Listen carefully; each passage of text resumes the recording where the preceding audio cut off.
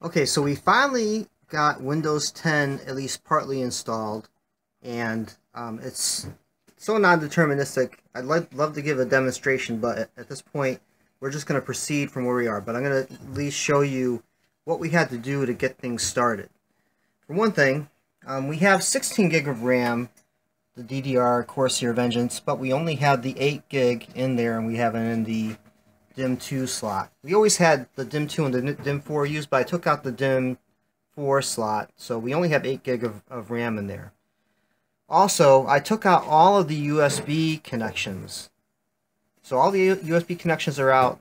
I took out the optical drive because we are using our USB flash drive for Windows 10. So this is just not connected. It's not even powered up. So basically, there's no audio, there's no USB. It's really, all we're dealing with is the USB drive in the back on the motherboard, the 8 gig of RAM, the power connection in the fans, and the CPU, of course. So that's it. And we got past the extraction. Before we were always dying somewhere between 0 and 100% extraction. So I think the highest we got before was like 84, 85% with Windows 7. With Windows 10, I think we only got as high as maybe 44%. But just cutting everything down, so whether we have a bug with our second DRAM, I have no idea. So we haven't really run any diagnostics. We're following the advice of MSI because we contacted them, and they basically just said, cut things down to the bare minimum and see if you can get things installed. So basically, here we are. We're ready to just continue with Windows. We wish we could show more, but I'm not quite daring enough to do it yet because at this point we just want to get this running. So at this point we're just going to say very likely the rest of the install will go smoothly, but we are going to continue to show you any potential glitches that pop up and how to work around them. But the main thing to remember here is if you do run into a problem like this where you're getting blue screens in Windows 7, or if you're getting spurious errors in Windows 10, cut everything down to the bare minimum. Only 8 gig of RAM, take out all your USB, disconnect your optical drive if you're not installing from an optical drive, and that can cut down on the noise and get you a little bit further. So that's it. Okay, so since we got the Windows installed here without the optical drive, and of course a few other components were disconnected, like we only had the 8 gig of memory, not the 16, and a number of the other USB connections are not connected. So we're going to go and reconnect the optical drive because we want to do there's a number of drivers and utilities that come with the MSI motherboard. We want to get those installed, and we're doing this before we actually connect to the internet. So we're not getting the updates. So if there's any updates to these that Microsoft has, likely Microsoft will override those. So let's see what we have here. So right now, I do have the power connection for the optical drive is still in there. What's not in there, however, is the SATA connection. So let's see, where did I put the SATA connection? Right, here it is. I should say the data connection. So we have the data connection with the right angle. And I'm going to reconnect this, and in theory this should be hopefully painless to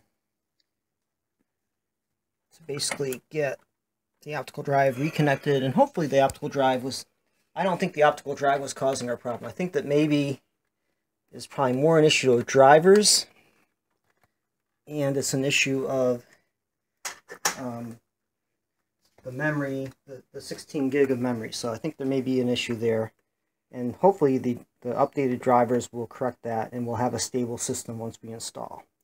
So we're going to test that. So right now, I'm just making sure especially my SATA data cables, I want to make sure that they're securely in there. And of course the power connection, you want to make sure that's secure as well. So with that, we're going to turn this on again. And right now, I'm just mainly looking for it to boot up. I don't think there's anything in here.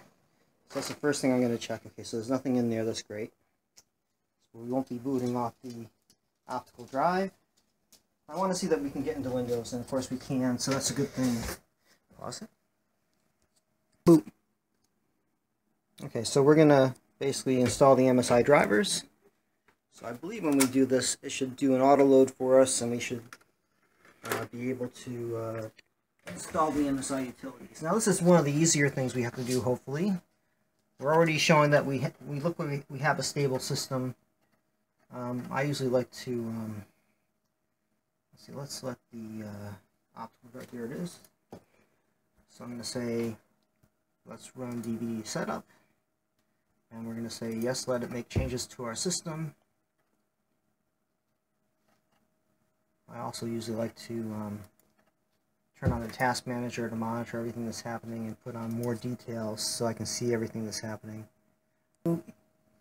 Okay, so I basically want to just do the drivers and software and probably utility, but we'll do the drivers and software first. So product registration is probably going to have us go online, but we're not online yet. So let's do drivers, utilities, install. So certainly, we'll see what's going to happen here. It may be trying to get on the internet. I'm not on the internet, so we'll see whether or not this thing will work. It says waiting. So I'm wondering if this is just a, okay, if everything is on the DVD drive itself, it will load it. If it has to go to the web, well, it's going to have to wait for now. So waiting. Status not installed. I'm guessing, oh, here we go. Okay, so it does have some, I would hope with the DVD it would have many of the drivers actually on the DVD. But sometimes, of course, they'll look for updates on their site, but we're just not connected right now. So I'm going to leave internet connection to the last step once everything is set up. Okay, so this is probably going to take a while. You can probably pause it. Boop. Okay, so this is going to take a while, so we're going to pause it. But the main thing is it is successfully installing the various. So as you can see, there are quite a few drivers that MSI supplies us with. And these were drivers that were not on our original installation. Whether you're doing Windows 10 or Windows 7, you have to realize that there's going to be some issues with drivers just simply because MSI has a lot of new drivers.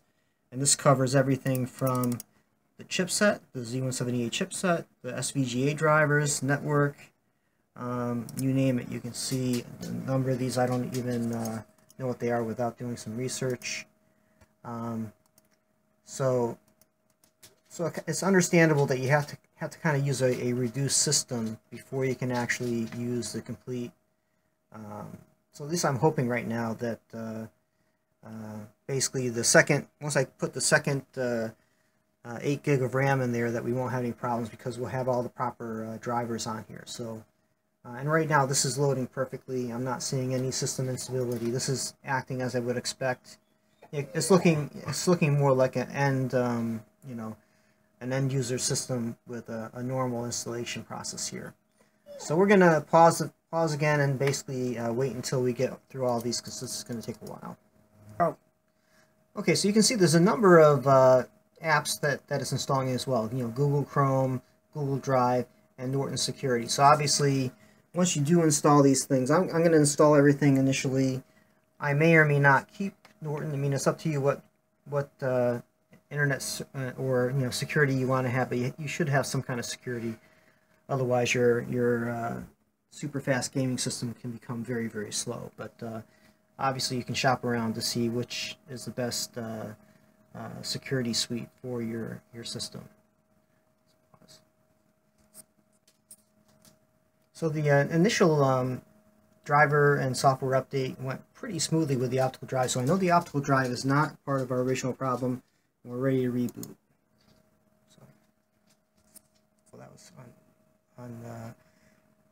okay, so it wants us to register the product now, but of course we're not online, so we're going to do that later. I'm just going to get rid of that for now. We do want to go ahead and install the other utilities, but we have a whole bunch of things that were just installed. It just did some kind of an assessment test of the system. That makes me kind of curious just to see if I can go to because I know that Windows has a built-in, let's see if we can find that. I don't know where they have that. Settings, system.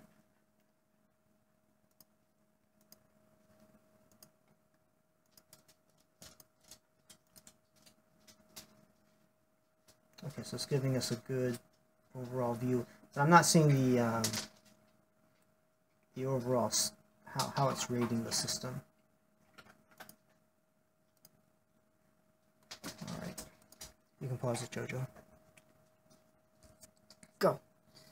Okay, so the last thing we're going to do here is install the utilities that comes with the MSI. Of course, we have Norton reminding us that we need to sign up, but we're not ready for that yet.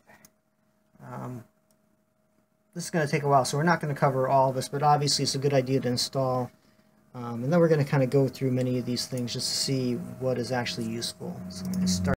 Okay, so my son tells me that we're overdoing this. This is the easy stuff, but I just want to make sure we cover the important parts, making sure we have the MSI drivers and we have the solid state drive. The Samsung solid state drive also has some software we're going to install. And that's it for the basic install before we go online and get our Windows updates. So let's load this. We're not gonna belabor this too much, but we're just gonna show that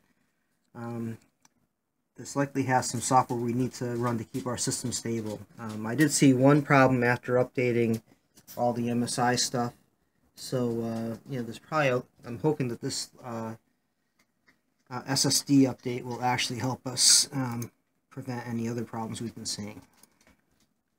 So okay, so we're going to run the Navigator install. So you figure all this stuff was not on there when we were first, we were trying to install Windows before we even had this on the system. So obviously there could be some problems. So I'm just going to do install all now, even though at this point, we have an existing system. I'm not sure if we're going to need to do data migration. That's if you're trying to migrate an existing drive to your SSD. So I'm not so concerned about that, but I am concerned if Samsung has any drivers that helps Windows communicate with it better. So that's it.